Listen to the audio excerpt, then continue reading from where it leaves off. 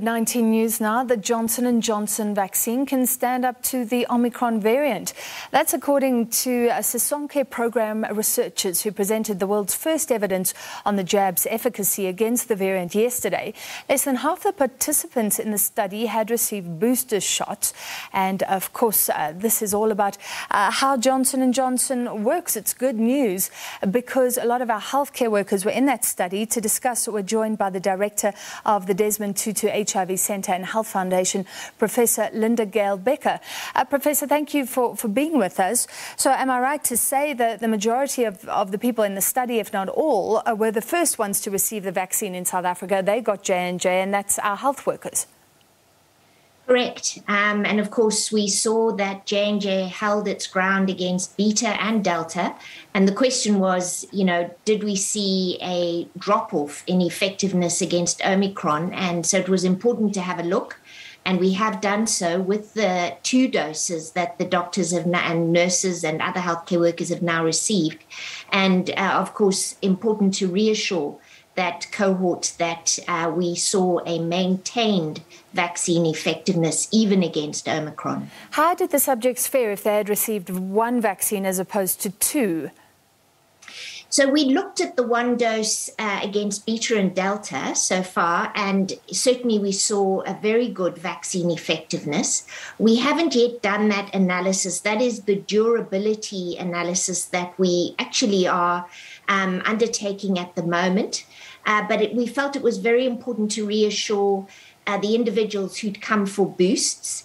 And so that study was done. It is important to note that obviously it was a very short-term look. We had only had the boosters on board for the maximum of 2 months in many of the individuals, but we saw an 85% reduction of hospitalization in the individuals who got 2 doses of J&J. And this is important because a lot of people were concerned about whether they should be getting a second J&J or whether they should go for an mRNA. And so we really wanted to reassure our colleagues as quickly as we could. All right, so it gives peace of mind to anyone who has a Johnson & Johnson vaccine and then may have gone for the booster. How does it compare, though, against Pfizer, which is the other one that South Africa offers?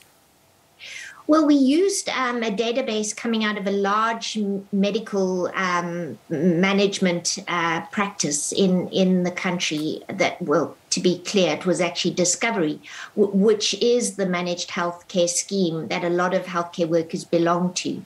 And they did look a little earlier at the performance of Pfizer, 2 doses of Pfizer, and saw maintained vaccine effectiveness, albeit a little bit lower, actually, than the 85% we saw with J&J. So suffice to say, comparable maintenance against hospitalization. The viewers will know that we're seeing breakthrough infection even in the face of vaccination, and we know that our vaccines aren't 100% foolproof to stop infection. The important thing, though, for viewers to know is that it looks like the vaccines the country is using is able to protect against severe disease and death. And of course, that is very important for all of us, both individually and on a public health basis. So you're saying they compare in terms of efficacy? They're almost on a par. Obviously, there will be differences, but almost. Yeah, Exactly. They're in the same ballpark, the 70s to 85%. And I think that's really very important for us all to know, because clearly we need to keep our health care worker force, maintained and on its feet. And that's really was always the reason behind the Sisonke program. It's interesting to know because after Delta, maybe the breakthrough infections were coming through, and we were reporting at one stage that some healthcare workers actually wanted to move over to Pfizer. So for whatever reason, Johnson & Johnson was getting a bad rap. It seemed to be less effective. Could this change things or that perception, this latest study?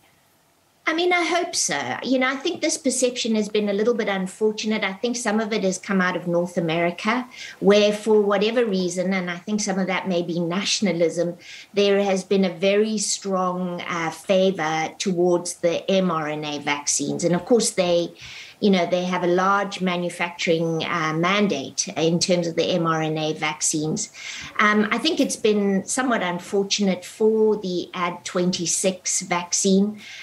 It's an important vaccine because, as you know, we are also now filling and finishing that vaccine right here in this country, and it is going to be a key vaccine for this continent.